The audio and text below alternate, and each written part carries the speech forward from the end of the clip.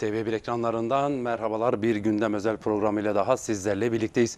Gündem Özel'in bu haftaki konuğu Kayseri Anadolu Otogalericiler sitesi Meti Tuzcuoğlu bizlerle birlikte. Metin Başkanımla 2020 yılı ikinci el özellikle araç satışları nasıl geçti? Site esnafları bu durumdan memnun muydu? Özellikle bu konuları değerlendireceğimiz Gündem Özel programıyla sizlerle bu haftada birlikteyiz ve ben hemen konuğuma hoş geldiniz demek istiyorum. Başkanım hoş geldiniz. Hoş bulduk. Teşekkür ederiz. Sizi tekrar bu ekranlarda görmek. Artık biz aşinayız size. Her pazar günü ziyaretinize geliyoruz.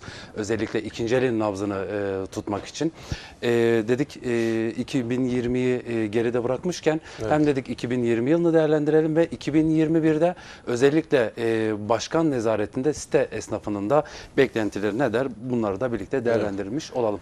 Başkanım tekrar hoş geldiniz. Hoş bulduk. Teşekkür ederim. Bizleri yine bu şekilde TV1 ekranlarından galericilerin bizler başkanları olarak sesimiz oluyorsunuz. Tekrar esnafım adına öncelikle teşekkür ediyorum.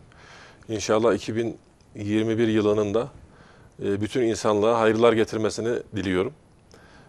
Dediğiniz gibi 2020 yılı bu Covid-19 ile başladık, Covid-19 ile bitirdik, devam da ediyor. İnşallah bundan sonra bir an evvel biter. Bütün dünya kurtulur bu illetten diyorum. Bizler de galerici esnafı olarak 2020'de malumunuz 2019'un son çeyreğinde aslında bizim sıfır araçların üretimiyle alakalı sıkıntılar ve biraz daha sıfırın az söylenmesiyle, bayilere az araç gelmesi hasebiyle 3. aydan sonra da Covid'in bütün dünyada yayılımıyla malumunuz ikinci elde de ciddi bir araçlarda yükseliş oldu. Tabii ki de bizim istediğimiz bir durum değildi. Bunun da altını çizmek istiyorum. Çünkü esnaflar olarak ciddi anlamda bu yükselişten, yani önceki sermayemizle şimdiki aynı sermayeyle tezgahımızda olan araçların yarısını alabiliyoruz şu an. Ciddi anlamda esnaf eridi bu noktada. Ama yine de bütün dünyanın atlattığı gibi biz de bu sıkıntıları inşallah bertaraf edip işimize bakıyoruz. 2020 yılının genel anlamda aslında satış olarak beklentilerimizin de üzerinde bir araç satışı yaptık. İnsanların münferit araç alımı çoğaldı, toplu taşımalar kullanılmadı. Bununla alakalı dediğiniz gibi sıfırların olmayışı, ikinci ele bir arz talep tabii ki de yükselince ikinci elin fiyatları yükseldi. Tabii ki de burada yine bir altını çizmek istediğim bir konu var. Yani ikinci elin piyasası yükseldi fakat bunu bütün Türkiye genelinde söyleyebilirim. Hiçbir şekilde esnafın veya bir galericinin bu fiyatların yükselmesiyle alakalı etkisi olduğunu düşünmüyoruz. Çünkü malumunuz bizim her zaman dile getirdiğimiz bir konumuz var. Bu yetki ve yeterlilik belgemiz yürürlüğe girdi, başladı. Fakat bunun uygulama noktasında biraz daha yetkililerden açıkçası daha sert tedbirlerin alınmasını istiyoruz. Çünkü malum bizim işimiz herkesin ek işi oldu. Evet. Yani bütün Türkiye'deki galericiler adına bile konuşmuş olalım şu an. Çünkü ciddi anlamda gerçekten kasabı, manavı herkesin ek işi bizim işimiz. Yani artık bunun önüne geçilmesini istiyoruz. 8 milyonun üzerinde ikinci el ve sıfır araç satımından devletimizin kasasına vergisini vererek bu işi yapanların 2 milyon 900 gibi bir rakam. Yani ortada 5 milyon gibi bir aracın hiçbir şekilde hem devletin kasasına vergi olarak girmiyor hem de bizim esnaflarımızın, düşünün yani Türkiye geneli 3 milyon gibi bir rakam esnafın elinden geçiyor. Geri kalan kısım yine biraz önce dediğim gibi dışarıda ayakçı tabir ettiğimiz her insanın ek işi oldu. Bu yetki belgesiyle inşallah bunun önüne geçilecek ama biraz daha yürürlükte olan bu kanunun daha böyle sert uygulamalarla hayata geçmesini istiyoruz. 2020'nin genel anlamda baktığımız zaman araç sayısı olarak, araç satışı olarak ciddi anlamda dediğim gibi beklentilerimizin üzerinde araç satışı yaptık. Ama tabii ki de dengesiz artışın bizler de kurbanı olduk. Maalesef alıcılar da yüksek almak zorunda kaldılar. Bizler de esnaf olarak yüksek alıp yüksek satmak zorunda kaldık. Böyle bir sezon atlattık. İnşallah 2021 daha iyi gelir. Herkese daha düzgün bir ticaret bizi bekler. Özellikle galericiler esnaf olarak. Şimdi başkanım 2020'ye baktığımız zaman çok ikinci elin içerisinde olan alsatçı bir kişi değilim. Evet. O dönemlerde almış olduğum bir araç var. Oradan baz alarak aslında konuşmak istiyorum. Şimdi aracı almış olduğumuzda Ramazan bayramının bir hafta öncesi filandı. Evet. Ben aracı aldığımda ki onu da sizden almıştık sağ olun. Evet. Ama O zaman baktığımız zaman şimdiki bizim segmentteki araçların nereden baktığınız o zaman 20 liraya aldığımız araç 35 bin lira gibi bir fiyatlara çıktı. Evet. Bu gerçekten çok mükemmel bir artış oldu. Evet. Bunun sebebi neydi? Bu biraz önce dediniz ya ayakçı takımının bizim Evet. işe karşı emlakçısı da yapıyor, marketçisi de, kasabı da Maalesef. yani herkes yapıyor. Sebebi bunlar mı? Birinci sebep inanın bu. Yani bizim esnafın rahat araba bulamayışı. Yani herkesin ek iş olarak bunu yapması. Tabii ki de bazı internet sitelerindeki bazı sitelerin bizleri de kullanıyoruz fakat şimdi insanlar anında o siteye aracını koyduğu zaman aynı gün içerisinde çok kısa dakikalar içerisinde yani saat bile demiyorum aracını satıyor. Evet. Öyle bir dönemdeydik. Tabii birinci etken ben ve esnaflarımız bizim kendi yönetimimizle yapmış olduğumuz toplantılar sonucunda yani ciddi anlamda bu dış etken. Çünkü 8-9 milyon gibi bir araç satılıyor. 3 milyon esnafın elinden geçiyor. Yani 5 milyon gibi bir araç ortada yok. Devletin kasasına vergi olarak da girmiyor. Bu ciddi bir şey. Tabii ki de Covid-19 bunu etkiledi mi? Etkiledi. 2019'un son çeyreğinde de sıfır bayilerin çekmiş olduğu araç sayısı önceki yıllara göre daha az. Bunları da takip ettiğimizde şimdi sıfır bulunmadı. Pandemi girdi. Pandeminin de tabii ki de ciddi anlamda insanların bir anda hızlı bir şekilde ikinci ele yönelmesiyle toplu taşımaları kullanmama, herkes kendisi aracıma bineyim, işime gideyim, geleyim olayına geçildikten sonra tabii ki de bu da etkiledi ama Evet. bizler için en önemli faktör dediğim gibi dışarıdan bizim işimizi yapanların bize vermiş oldukları sekte. Evet. En büyük sıkıntımız bu. 2020 yılı içerisinde de bazı kararlar alındı. Evet. İşte 3'ten fazla araç satılmayacak, işte satıldığı zaman ceza işlem uygulanacak. Özellikle yine site esnafının, özellikle galericilerin en çok düşmanı olarak söyleyeyim, yol kenarlarında duran, üzerine işte sattık yazısı azılan Evet. araçların yol kenarlarından çekileceği hakkında bunları değerlendirecek olursak, daha yetki ve yeterlilik belgesi Evet. var, işte ekspertizdeki zorunluluk falan var. Bunlara da değineceğiz başkanım ama ben bu yol kenarlarındaki araçlardan başlamak istiyorum. Şimdi bununla alakalı zaten yol kenarlarındakiler dediğiniz gibi belli bölgelerde Kayseri'nin daha hareketli bilinen daha böyle işlek caddelerinde kişilerin ben öğretmenim, doktorum işte farklı sektörlerdeki insanların 3-5 araç alabilecek güçte olanların özellikle yaptığı oraları bizlerin site içerisinde beklediğimiz müşteriyi onlar da daha hareketli. Evet. AVM'lerin kenarlarında sizlerin de bildiği bazı bölgelerde Kayseri'de bunun sıkıntısını da yaşıyoruz. Oralarda araç satışı yapılıyor. Bununla alakalı belediye başkanlarımız sağ olsun bir dönem zabıtalarına verdikleri talimatlarla buralardaki araçları kaldırttırdılar. Ama yeterli mi? Değil. Biz yine diyorum hani buradan bütün büyüklerimize de seslenmiş olalım. Bu konuda daha dikkatli, biraz daha taviz vermeden hareket ederlerse Evet. esnaflar olarak bizler de çok daha memnun olacağız. Başkanım şimdi özür dileyerek kestim sözünüzü ama bugün sabah Osman Kavuncu Bulvarı'ndan Organize'ye doğru gidiyorduk ve Kayseri Şeker'in tam bulunduğu o yol Evet. kenarında yaklaşık 35-40'a yakın araç. Satlık, Her model yazılı. var. Yani baktığınız zaman neredeyse benzeri galericiler sitesinde de var. Ya bir Evet. o kadar da sitede var araç. Tabii. Yani bunlar Covid-19'dan dolayı işte cumartesi, pazar özellikle son haftalarda biliyorsunuz ki kısıtlamalardan Evet, dolayı kısıtlamalardan. bunlara da değineceğiz mutlaka ama etkiliyordur site esnafını. Kesinlikle. Bunlara caydırıcı herhangi bir yaptırım gelmiyor mu? Ceza gelmiyor mu? Şimdi bunlar? inşallah 8. ayın 1'i itibariyle dediğiniz gibi yetki belgemiz, yeterlilik belgemiz yürürlüğe girdi. Bununla alakalı da Kayseri yine öncü oldu. Önceki başkanlarımız ciddi anlamda bizler bu noktada ciddi emek sarf edildi. Ankara'ya gidildi, federasyon kuruldu. Federasyon başkanlığını yine Kayserili olarak Ekrem Başkanımız yapmıştı. Bu süreç tabii ki de şu an yürürlüğe girdi fakat yine diyorum biraz daha ülkenin şu anki tabii ki biz bütün yetkililere de hak veriyoruz. Çünkü malum bütün dünyanın atlattığı bu Covid'i Türkiye'mizde sıkıntılı bir şekilde atlatıyor. İnşallah daha iyi günler bizleri bekliyor olarak İnşallah. diyelim ama dediğiniz gibi yaptırımlar da biraz bence bu Covid'den dolayı belki bir tık görevliler de geride kalıyor diye düşünüyoruz. Ama bundan sonraki süreçte inşallah yıl bazında 3 araç alıp satma hakkı veriyor. Bu 3 aracı da vekalet dahil diyor. Şimdi bizim esnafımızın %90'ı, %95'i yetki ve yeterlilik belgesini almış durumda. Evet. 3 araç dışına çıktığı zaman şu an takipler başladı. Biz buradan bunları da bildirmiş olalım. Çünkü bu işi gerçekten yani hobi olarak yapanlar artık yapmasın. Kesinlikle bir esnaf aracılığıyla yapması gerekiyor. Vekalet dahil diyorum. Bunu tekrar altını çizmek istiyorum.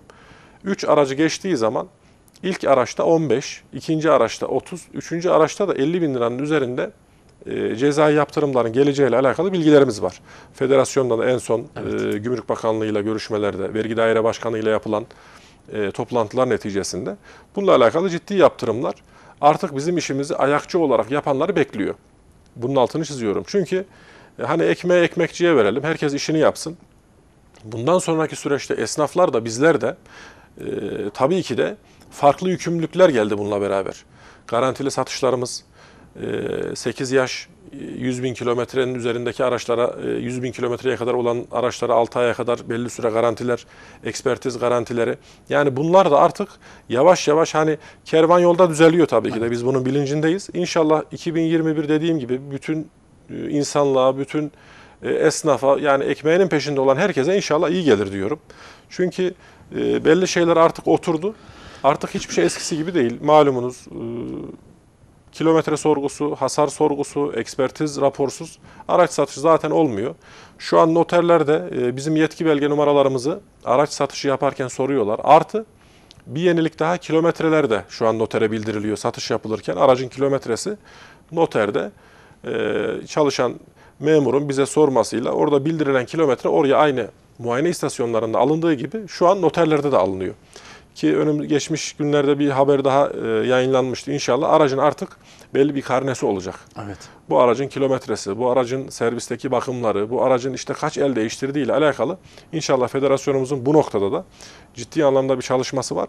Bunları yetki belgesini almış esnaflar, misal bizim bir sistemden plakayı girdiğimiz zaman veya şase motor numarasını girdiğimiz zaman anında aracın geçmişini önümüze gelecek. Bizler de satışımızı yaparken hiçbir şekilde karşı tarafa zarar vermeden önce biz kanmayacağız. İnanın bu işin içerisinde yoğrulduk. Bu işin bütün çıraklığı, ustalığı, kalfalığı bu dönemleri hep atlattık. Ama bu kadar işin içinde olmamıza rağmen kanıyoruz. Evet. Kandırılıyoruz veyahut da yani gözümüzden kaçabiliyor. Bu noktada da dediğim gibi inşallah bundan sonraki süreçte böyle bir aracın karnesiyle ekspertiz TSE belgesi almış ekspertizlerle yetki belgesini de almış esnaflar tercih edilirse bundan sonraki süreçte artık ya ben galericiden araba aldım şöyle oldu böyle oldu bu durumu inşallah 2021'de özellikle bunu kapatıyoruz yani böyle bir şey artık konuşulmayacak. Evet. Yani bu durumda alanın da içi rahat olacak, Kesinlikle, satanın da içi tabii. rahat olacak. Zaten klasiktir ama bizim müşteriye anlatamadığımız en büyük sıkıntımız esnaflar olarak, galericiler olarak yani biz kapımıza aldığımız arabaları kimse bize hibe etmiyor. Evet. Biz de bunlara para bağlıyoruz. Veyahut da işte konsinye araç olduğu zaman bile şu an yani sizin emanet bıraktığınız bir aracı bile satarken artık bu karne olayına gireceğiz. Yani bu aracın geçmişindeki sıkıntıları nedir bir bakılacak.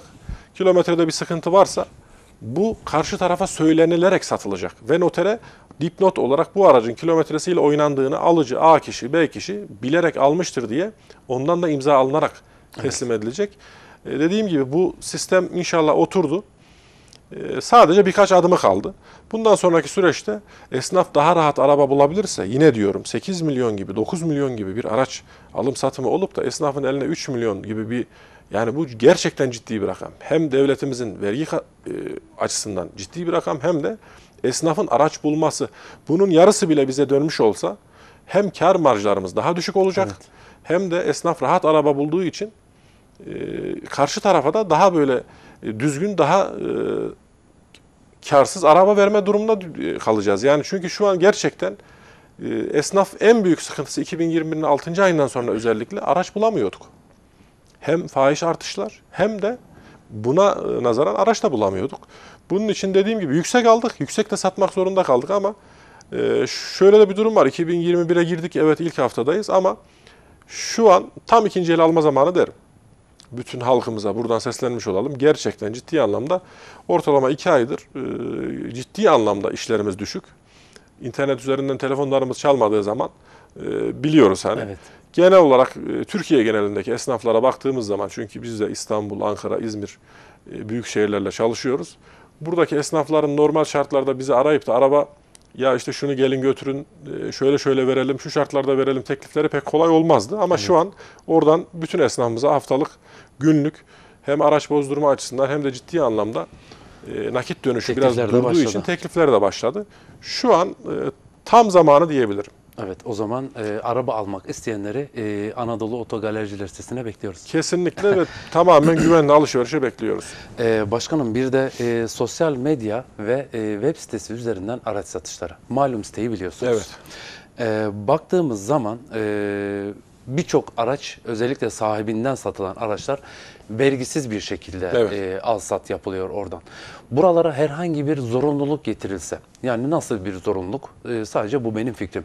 İşte buraya aracını satmak isteyen kişi TC kimlik numarasıyla giriş yaptığı an Evet. onun vergisine, işte o aracın kilometresi, işte modeli, markası, buna göre vergi kesiliyor Evet. bildiğim kadarıyla. Evet, evet. Ona Alış göre de, rakamı, kasko evet, bedeli üzerinden ve satış. buna göre de bir vergi bedeli çıkmış olsa, alırken satarken noter üzerine yansımış olsa, Evet. bu biraz daha acaba işi sağlamlaştırabilir mi? Böyle bir sistem kurulmuş olsa. Bu söylediğinize yakın bir sistemle şu an görüşmeler devam ediyor. Dediğiniz gibi özellikle bu malum sitelere vergi numarasıyla giriş olacak. Şimdi Evet. önceden her insanın bir hakkı vardı.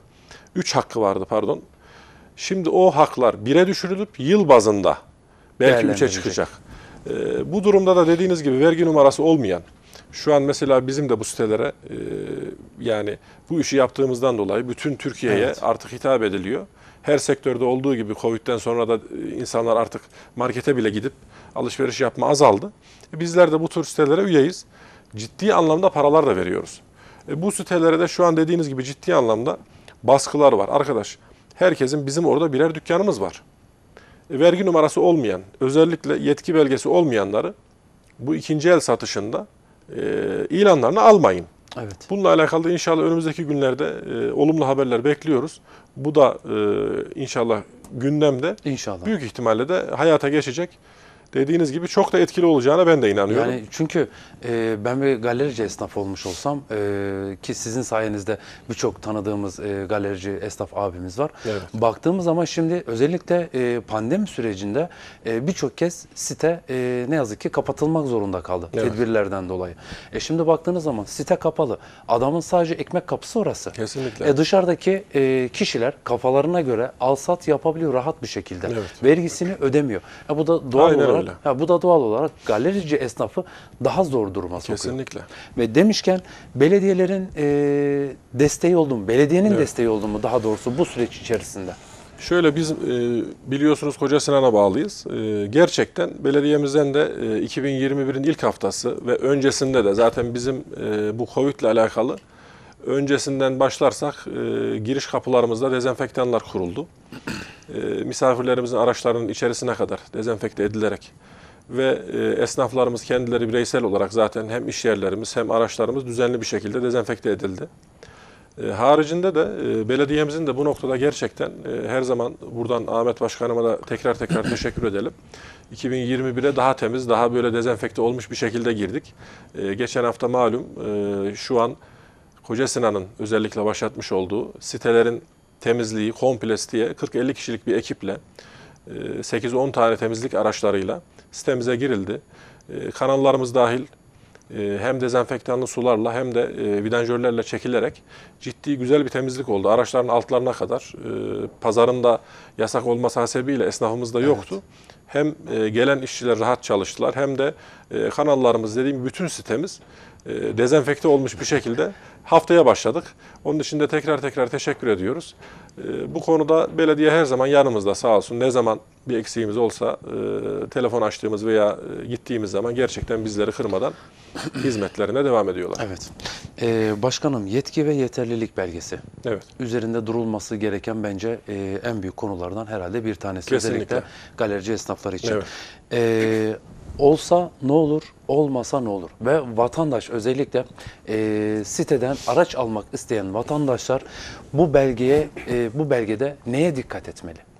Şimdi bu belgeyi zaten alabilmesi için öncelikle site içerisinde esnaf olması gerekiyor. Birinci hususlardan birisi bu. Artı geçmişinde, ticari geçmişinde sicilinde bir sıkıntı olmaması gerekiyor. Onun haricinde önce zaten mesleki yeterlilikle başlayan bu süreç en az 100 metrekare bir dükkan. Mesleki yeterlilik belgesini aldıktan sonra işte 100 metrekare dükkan, en az 4 aracın kapalı alanda sündürmeyle dahil koyabileceği bir ortam ve dükkanın standart işte yangın tüpüdür, eksiklerinin giderilerek belediyeden iş yeri açma ruhsatıyla her şeyini tamamlayıp hiçbir şekilde belediyeye bir borcu olmadan ve galeri sitesi içerisinde olan, yani ikinci el otomotiv ticaretini yapabilen bir site olması kaidesiyle mesleki yeterlilik sınavına girip bu belgeyi aldıktan sonra İl Ticaret Müdürlüklerinden de müracaatla yetki belgesi alınıyor. Yani birinci husus, yine diyorum, site içerisinde dükkanı olması şartı. Burada dediğiniz gibi dışarıda ciddi anlamda bu işi düzgün yapan esnaflarımız var mı? Var. Bununla alakalı çalışmalarımız devam ediyor. Şu an sadece kulağımıza gelen Melikgazi bölgesinde ikinci bir site ile alakalı bir durum söz konusu. Fakat tam net başkanımla görüşmedik. İnşallah bu önümüzdeki haftada Mustafa Palancıoğlu başkanımla bir görüşme yapacağız. Bununla alakalı sitemizin içerisinde şu an dükkan kalmadı. Bu bir gerçek ama dışarıdaki esnafa da tabii ki de inşallah artık nerede olur? Bölge olarak Melikgazi'de mi olur veya Kocasinan'da mı olur? Yeni bir siteyle dışarıdaki esnafı da sıkıntıya sokmadan belli oranlarda ödeme planları çıkartılarak esnafların, çünkü bizden istekleri ortalama 185-200 bandında. Yani bu belgeyi alabilme mesleki yeterliliği almış fakat site içerisinde dükkan olmadığı için yetkiyi alamamış. Bu işi de düzgün yapan esnaflarımız var dışarıda da. İnşallah bunlarla alakalı da önümüzdeki günlerde büyük ihtimalle bir site gündemde bu yapılacak ama dediğim gibi bölgesi tam net olmadı. Bunun duyurusunu da sizler aracılığınızla yaparız. Dikkat etmeleri gereken, zaten bu belgeyi alabilmesi için dediğim gibi sicilinin dahi düzgün olması lazım. Sitemize geldiği zaman dışarıdan gelenlere biz özellikle kendi iş yerlerimize, Mustafa Yurdakul hocama da teşekkür edelim bu öğretmenler galeriden. Hocamız yaptırdı. Bu dükkan, bu iş yeri yetki belgesine, yeterlilik belgesine sahiptir diye pankartlarımız var. Yani dışarıdan herhangi bir müşterimiz geldiği zaman galerilerin içerisine baktığında veya ana kapıların oraya baktıkları zaman bunu görecekler. Yani yetki belgesini almış esnaftan, dediğim gibi, hiçbir şekilde çekinmesinler. Gönül rahatlığıyla alışverişlerini yapsınlar. Belki sormasına bile gerek kalmayacak. Kesinlikle. Yetki ve yeterlilik belgeniz var Tabii diye. biz zaten bunları görülebilecek şekilde asıyoruz. Ciddi anlamda büyük pankartlar yaptırdık. Bunları kullanıyoruz. Hatta o malum sitelerde de şu anda geçen senenin 6. ayından sonra ikinci dönemde başlayan yetki belgelerimizin resimleri bizim ilanlarda, araçlarımızı koyduğumuz ilanların arasında, bunları da esnaflarımıza da bunu da tekrar söylemiş olalım. Yani yetki belgesini almış esnafımız o belgenin resmini araçlarının sitelere arasına yüklesinler. O malum sitelere yüklesinler. Çünkü bunların da artık insanlar bunlara dikkat ediyor. Artık sadece muhatabımız erkekler değil. Yani şehir dışından bayanlar arıyor, gönül rahatlığıyla geliyorlar. Geçenlerde mesela İstanbul'dan 2 tane bayan kardeşimize biz bir araç teslim ettik. Geldiler ve artık gerçekten hani hiçbir şey eskisi gibi değil. Her şey ortada. Bütün sorgulamalarını yapmışlar ve ilk telefon konuşmasındaki söylemi, ben de sizin yetki belge numaranıza baktım. Sizin yetki belgeniz varmış ve dedi baktığımız belki 100 ilan arasında 10 kişi de vardı veya yoktu. Yani bunu orada belirtmenin de esnaflar açısından daha iyi olacağını altını çizelim. En azından ikna edici Kesinlikle yönünden. Ve geldiğinde de karşılamamız, onlara olan ilgimiz, alakamız, yani bayan da gelse sitemize, erkek de gelse gönül rahatlığıyla. Zaten noterimiz, postanemiz, bankalarımız, ATM'lerimiz hemen sitemizin etrafında ve içerisinde mevcut. Bununla alakalı da anında satışını yapıp parayı havale edip satışını alıp gönül rahatlığıyla müşterilerimizi gönderiyoruz. Ekspertizlerimiz hakeza yine site içerisinde TSE belgesini tamamlamış. Şu an 4 adet ekspertizimiz var. Bununla alakalı da dışarıdan daha önceki sohbetlerimizde de geçmiştir ama tekrar yenilemek istiyorum izninizle. Yani galericiler sitesi içerisinde diye bir ekspertize güvenmeme gibi bir duygu olmasın. Ben rica ediyorum bütün halkımızdan. Çünkü hiç kimse oraya bağladığı 500-600 bin liraları, oradaki yetki belgesinin iptalini Oradan bir kişiden alacağı 200-300 TL bir eksper parası için riske atıp size farklı bir eksper raporu veremez. Bakın bunun altını çiziyorum. Evet. TSE belgesinin iptali, ruhsat iptaline kadar giden bir süreç onu bekliyor. Kimse 300 TL için, 200 TL için böyle bir riske girmez. Onun için gönül rahatlığıyla TSE belgesini almış esnaflarımızdan, ekspertizlerimizden de ekspertizlerini yaptırabilirler. Bizler işin içerisinde olmamıza rağmen ya acaba mı dediğimiz araçlarımızı zaten ekspertiz yaptırıp tezgahımıza öyle alıyoruz. Yani bir hastaneye gidip doktora nasıl gönül rahatlığıyla muayene oluyorsak araçlarımızda Kesinlikle. gönül rahatlığıyla oraya muayene ettirebiliriz. Dışarıdaki ekspertizlere de biz zaten götürmek isteyen müşterilerimize yönlendiriyoruz, gönderiyoruz. Fakat şimdi şöyle bir sıkıntımız var. En az 5-6-10 arabanın altında araç yok. Her esnafta böyle bir sayı var. Daha fazlasıyla çalışanlar var. Şimdi araçlarımıza biz sigortayı anlık yaptırıp satış esnasında yaptırdığımız için şimdi sigortasız aracı site dışarısına çıkarmamız çok uygun olmuyor. Çünkü kaza riski var. Farklı riskler var ve bu tür sıkıntılar yaşadığımız için önceden şimdi Allah korusun kapıya çıktı, ışıkta biri vurdu. Ben bu arabayı almıyorum. Şimdi esnaf ne yapsın? Binici ne yapsın? Biz genelde de site içerisindeki esnafımızla inşallah bu konuyu çözüyoruz. Ekspertizlerimize gönül rahatlığıyla gelebilirler. Ben bunun tekrar altını çiziyorum. İnşallah. Yetki ve yeterlilikle devam etmek istiyorum başkanım. Evet. Yetki ve yeterlilik belgesini aldık. Bunun ikinci el araç alacaklara ne gibi faydaları var bu belgenin? İkinci el araç alacaklara dediğim Yani gibi. bu dükkan veya bir galeri bu belgeye sahip. Evet. Ben de bir vatandaş olarak geldim. O galeriden bir araç satın aldım. Bana avantajları nedir bu belgenin? Şimdi avantajlarının en büyük avantajı zaten araçla alakalı aldınız, ekspertizini yaptırdınız. Zaten 100.000 kilometre ve 8 yaşın altında değil ise aracınız herhangi bir 6 aya kadar, bakın bu ciddi bir süre. 6 aya kadar sizin aracınızla alakalı şanzımandır, motordur farklı bir sıkıntı yaşadığınız zaman sizin bana geri döndüğünüzde ya ben ekspertizimi de yaptırdım. Burada ekspertizlerle anlaşmalı inşallah sigorta olayı aynı. Ekspertiz kaskosu inşallah devreye giriyor. Burada da sizin normal şartlarda belki 15-20 bin lira harcayacağınız rakamları otomatikman cebinizden harcamadan ondan kurtulmuş oluyorsunuz. Çünkü geri bana döndüğünüz zaman ben onu çözmek zorundayım. Çözmediğim zaman sizin İl Ticaret Müdürlüğü'ne yapacağınız bir dilekçe, şikayet dilekçesiyle, Gümrük Bakanlığı'na kadar olacak ve belediyelere yapacağınız şikayetle kişinin yetki ve yeterlilik belgesinin iptaline gidiyor. Yetki belgesi iptal olunca iş yeri açma ruhsatı iptal oluyor. Bu birbirine bağlantılı. Ciddi anlamda sıkıntı yaşayacağı için hiçbir esnaf böyle bir riske girmez. Evet. Orada anında hemen bir çözüm üretilip esnafla müşteri arasında bile bazen hani bir anlaşmazlık olduğunda bile daha önce de belirttim bizim kendi sitemizin yönetim kurulunun disiplin heyeti burada devreye giriyor. Bizler devreye giriyoruz. Esnafla müşterinin arasındaki sıkıntıyı anında çözüyoruz. Büyük ihtimalle de zaten müşteri odaklı çözüm neticeye kavuşuyor. Herkes memnun bir şekilde ayrılıyor. Yani belgesinin iptali için biraz önce ekspertizler için dediğimi esnaflarda böyle bir riske girmez. Evet, yani artık vatandaş bu tedbirleri de aldıktan sonra istedikleri galeriden gönül rahatlığıyla araç alabilecek. Başkanım, pandemiyle devam etmek istiyorum. Özellikle hafta sonu gerçekten site kapanınca oradaki galerici esnafı bayağı zor durumlar yaşadı. Özellikle araç satılmadı, araçlar belki ellerinde kaldı, belki zarar ettiler. Özellikle 2020'deki son aylarındaki araç fiyatlarıyla şimdi dediniz ya tam alma zamanı. Belki aradaki o 4-5 bin lira bilemediniz 10 bin liralık gibi farklar belki zarara uğratacak durumda. Bu durumu nasıl atlattı galericiler esnafı? Şu an o durumu atlatmış değiliz ama dediğiniz gibi tekrar işte pandemi dolayısıyla cumartesi ve pazarın yasak oluşu tabii ki de bizi bu da ciddi anlamda etkileyen faktörlerden birisi. Aynı zamanda noterler de açılmıştı biliyorsunuz cumartesi pazar. Şehir dışından gelen müşterilerimiz için de bu çok ciddi bir avantajdı. Hani aynı gün ekspertizini yapıp satışını verip gönderiyorduk hafta sonu işte tekrar hafta içi memurlar falan izin alma gereği duymuyordu. Bu bizim için ciddi bir artıydı.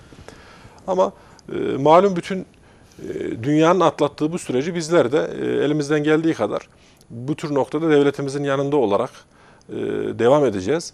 Ama tabii ki de pazarın açık olduğu zamanlar özellikle yani 50 ile 150 bin bandı arasındaki araçların cumartesi pazarda daha böyle hızlı satıldığı, dışarıdan da şehir dışından da gelenlerin ve işte izinli olarak çıkıp sitemizi ziyaret edenlerin yoğun olduğu bir süreçti. Dediğiniz gibi sizler de her pazar hemen hemen ziyaret ediyordunuz, görüyordunuz. Yani bu da ciddi anlamda tabii ki de negatif olarak bizi etkiledi ama inşallah 2021 bu aşı gündemde, aşılar inşallah başlanıp da sonraki süreçte biraz daha rahatlarsak inşallah pazarımız da açılır. Esnaf da bir tık daha rahat nefes almış olur diyor. Evet. Şimdi sıfırların gelmesiyle ikinci eldeki piyasa ne olacak başkanım? Bu 2021'e girmedenki son 2 ayda zaten bu bizim şu anki kırgınlıkta dediğiniz gibi ciddi kampanyalarla sıfırlar geldi. Ama şöyle bir durum var. Bize gelen özellikle herkes tabii ki de sıfırda satanlar, biz meslektaş sayılıyoruz. Onlar da tabii ki de bu işi yapıyorlar. Şöyle bir sıkıntı, şöyle bir şikayet alıyoruz. Yani biz televizyondaki reklamlarla, oranlarla gittiğimiz zaman karşılaştığımız rakamlar birbirini tutmuyor diye bizim de etrafımızdan gelenler tekrar modelli, düşük kilometreli ikinci ele yönelen müşterilerden duyduğumuz özellikle sıkıntılar bunlardı.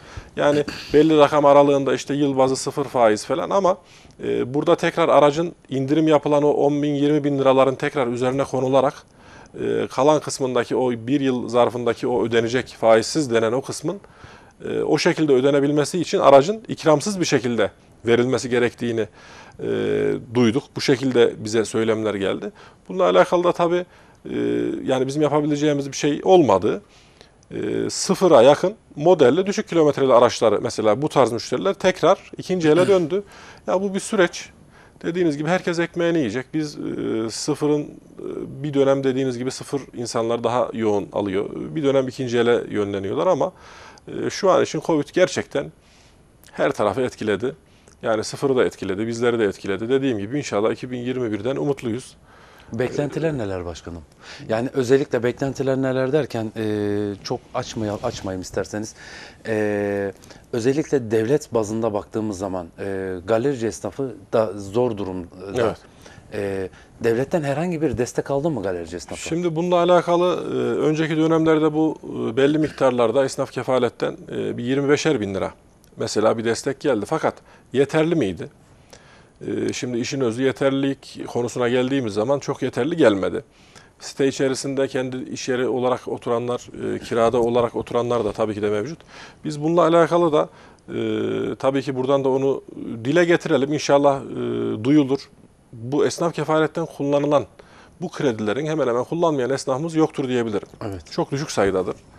Bu kredilerin ödemeleri malum yani Covid döneminde ciddi anlamda sıkıntılar oldu. Bazı ödemeler ötelendi ama 2021'de de en azından 6. aya kadar biz bu esnaf kefaletten de bu tarz ödemelerle alakalı inşallah biraz daha öteleyerek esnafı çünkü birkaç ay daha inşallah rahatlatıldığı zaman bizlerin de takip ettiğimiz kadarıyla bütün dünya haberlerini elimizden geldiği kadar takip ediyoruz. İnşallah bu aşıyla birlikte de 6. aydan sonra belki biraz daha rahatlama olur ise esnaflar bu kredi ödemelerini daha rahat yaparlar. Çünkü şu an elindeki aracı belki zararına vererek siciline zarar gelmemesi için bu ödemeleri yapıyorlar. Ben bunlara şahit oluyorum. Bunlara da onların da inşallah sesi olmuş olalım. İnşallah. Esnaf kefaletinde inşallah bu ödemelerle alakalı bir 3'er ay daha eğer kendilerinin yapabileceği bir durum varsa öteleme bazında olursa çok daha iyi olur. Esnaflar olarak da buna ihtiyaç var mı? Var. Evet. Aslında belediyeler bu konuyla alakalı birçok esnafa desteği oldu. Hatta birkaç gün öncesinde Talas Belediyesi belediye bünyesinde kiracı olan esnaflarımızdan 10 aylık bir kirasından sildiğini duyurdu. Evet, evet. Aslında belediyelerin işte esnaf kefaletin alan başkanım galiba. Evet, işte alan başkanı. Evet, alan başkanım da eğer bizi izliyorsa böyle bir abilik de yaparsa gerçekten galerici esnaf abilerimizden de İnşallah. Valla. Özellikle satış bazında 2021'de beklentiler neler başkanım?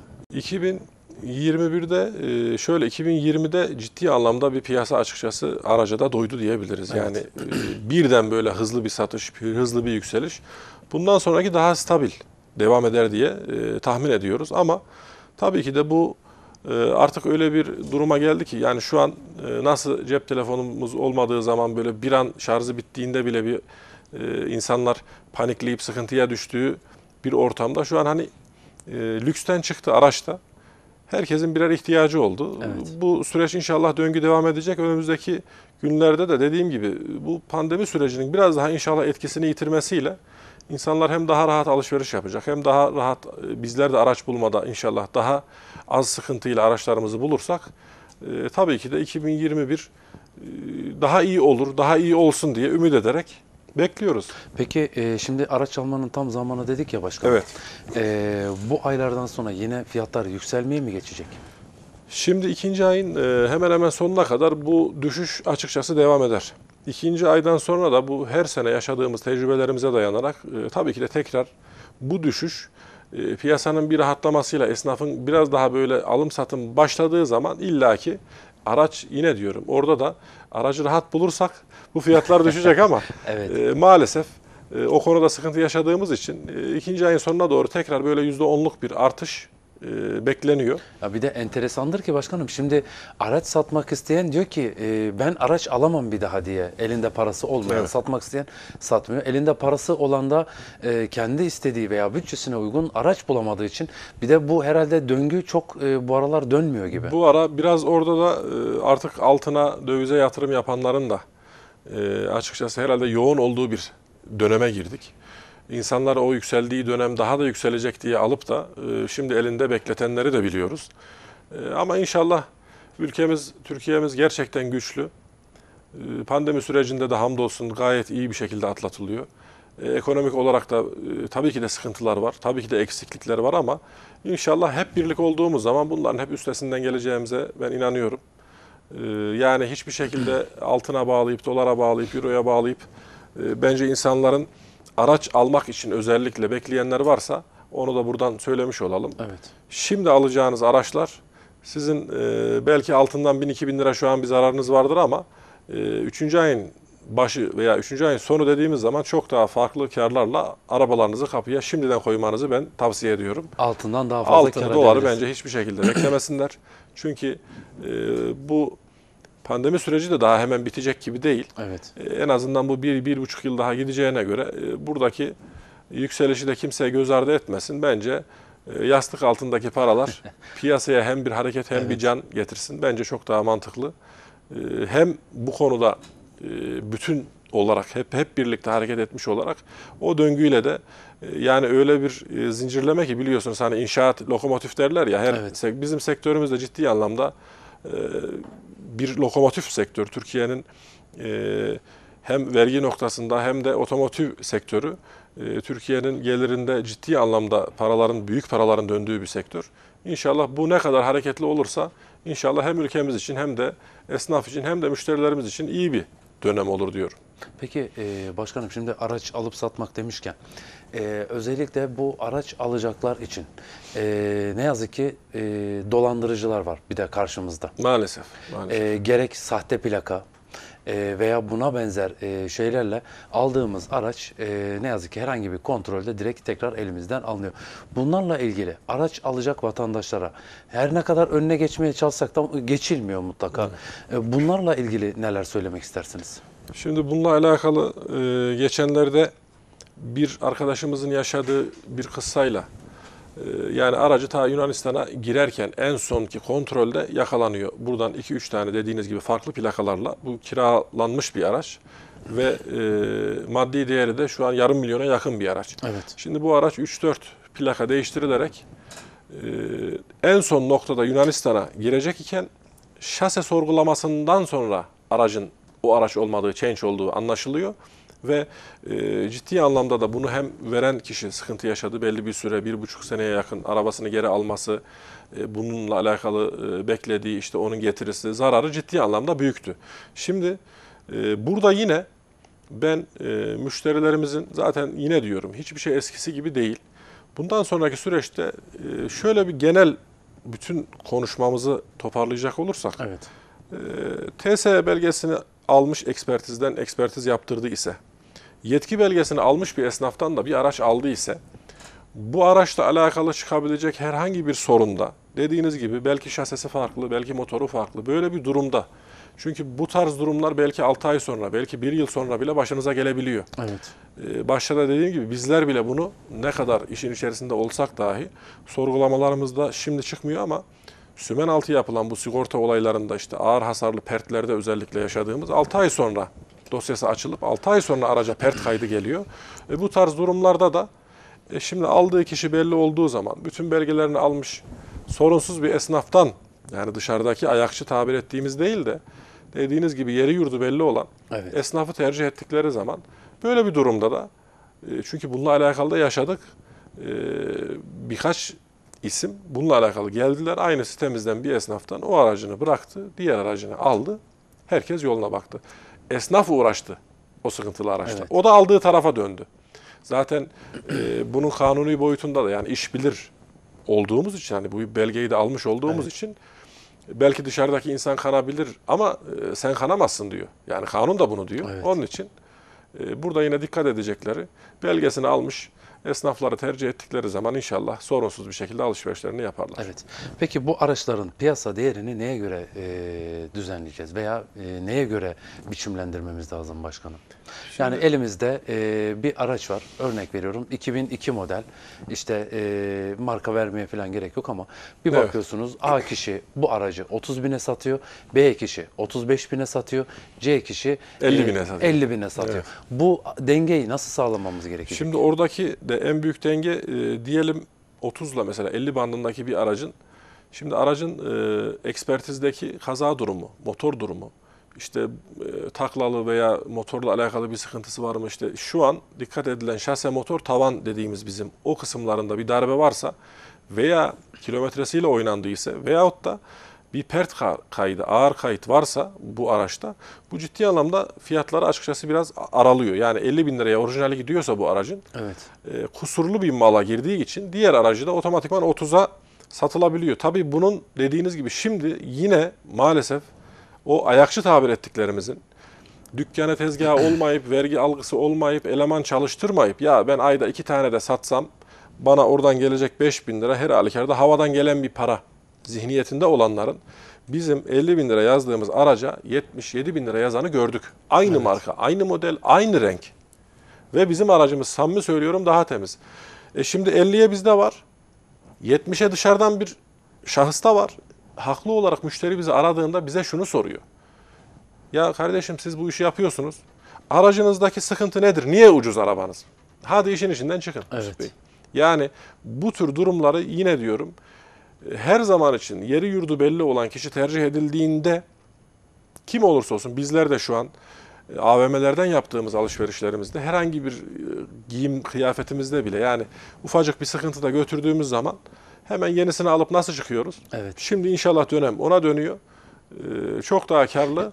Yani Bu dengesizlik, fiyat dengesizliği de yine diyorum bu ayakçı tabir ettiklerimizin çok etkisi var orada. elimizdeki temiz arabayı bile satarken zorlanıyoruz diyeceksiniz. İnanın bunu çok yaşıyoruz. Keşke esnaflarımızdan bağlananlar olsa bununla alakalı ciddi anlamda sıkıntıdayız. Ya sizin aracınız neden ucuz? Kardeşim gel, aracım yazdığımın haricinde ekstra bir durum çıkar ise buradan seni bu araçla şehir dışından gelecekler için özellikle bunu biz taahhüt ediyorum. Buradan da diyorum. Misal aracımıza yazmışız 2 boya, bir değişen 2000 lira tramer misal.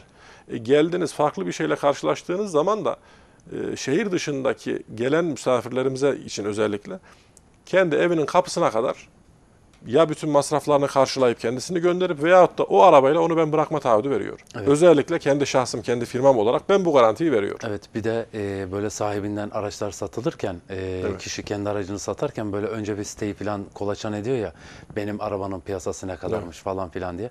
Aynı model benzeri aracı araştırıyor. O diyor bu 30 liraysa diyor benim araba diyor 35 lira eder diyor. Aynen o sıkıntıyı yaşıyor. Yani en yüksek fiyatı baz alıyor. Şimdi bizde aynı arabayı daha böyle kontrolleri yapılmış, ufak tefek eksikleri giderilmiş şekilde dediğiniz gibi çok ciddi farklarla. Evet.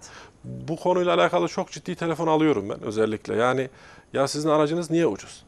Kardeşim gel göster. Sorun çıkarsa diğer araca vereceğim farkı ben vereceğim şeklinde bazı taahhütlerimiz oluyor tabii. Evet. Ya bu da buzağı aramak gibi bir şey oluyor. Kesinlikle. Başkanım aslında yavaş yavaş da programımızın sonuna geliyoruz. Toparlayacak olursak artık 2020'yi geride bıraktık. Yeni bir yıl dedik 2021'de.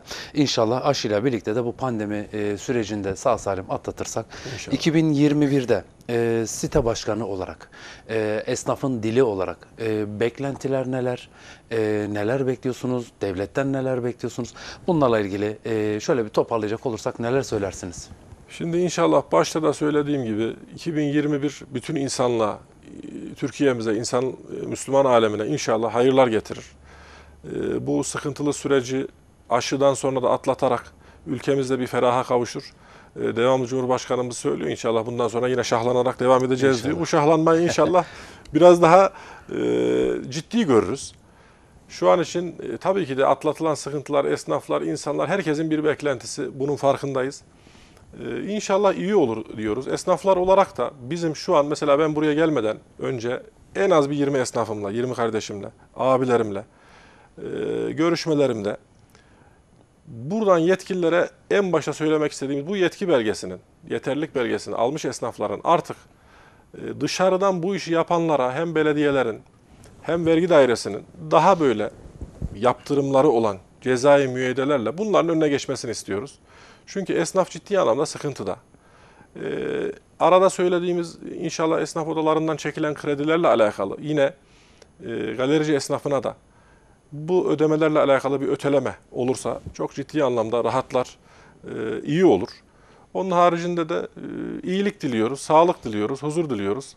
İnşallah bizler esnaflar olarak bütün halkımızı sitemize güvenle alışverişe bekliyoruz. İnşallah. Herhangi bir çıkacak sıkıntıda da, anlaşılmazlık bir durumda da bizim yönetimimize ulaştıkları zaman bizler inşallah o sorunu çözüp müşterilerimizi mutlu bir şekilde.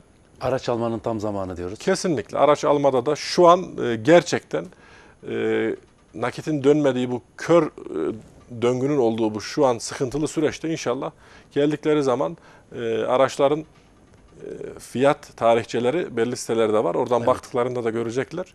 10 ile 20-25 A klas böyle yarım milyonluk arabalarda 100-150 bin liraya kadar bir düşüş oldu. Bunlar ciddi düşüşler. Evet, ciddi düşüşler. Üçüncü aya kalmadan arabalarını alsın diyor. O zaman biz de buradan tekrar araç alacak vatandaşlarımıza iletmiş olalım bunu. Başkanım ben sohbetiniz için çok teşekkür ediyorum. Ben en teşekkür azından ediyorum, sağ olun. buradan galericiler esnaf olarak veya araç alacak vatandaşlar için gerçekten güzel bir program oldu benim açımdan. Ben ağzınıza, dilinize, yüreğinize sağlık diyorum. Teşekkür İnşallah ediyorum, bir ben sonraki teşekkür ederim. programda İnşallah. tekrar yine görüşmek üzere diyoruz. Efendim Gündem Özel programının sonuna geldik. Bu haftaki Gündem Özel'in konuğu Kayseri Anadolu Otogalericiler Sitesi Başkanı Meti Tuzcuoğlu bizlerle birlikteydi. 2020 yılında galerici esnafının sürecini değerlendirdik. İkinci eldeki araç piyasasını değerlendirdik. Fiyatlar neden yükseldi? Yükselmesindeki en başlıca etkenler neler? Bunları konuştuk ve 2021 yılındaki beklentilerini dile getirdi değerli başkanım. Bir sonraki programda ve bir sonraki Gündem Özel programında tekrar görüşmek üzere diliyoruz efendim. Gözünüz TV1'de olsun. Hoşça kalın.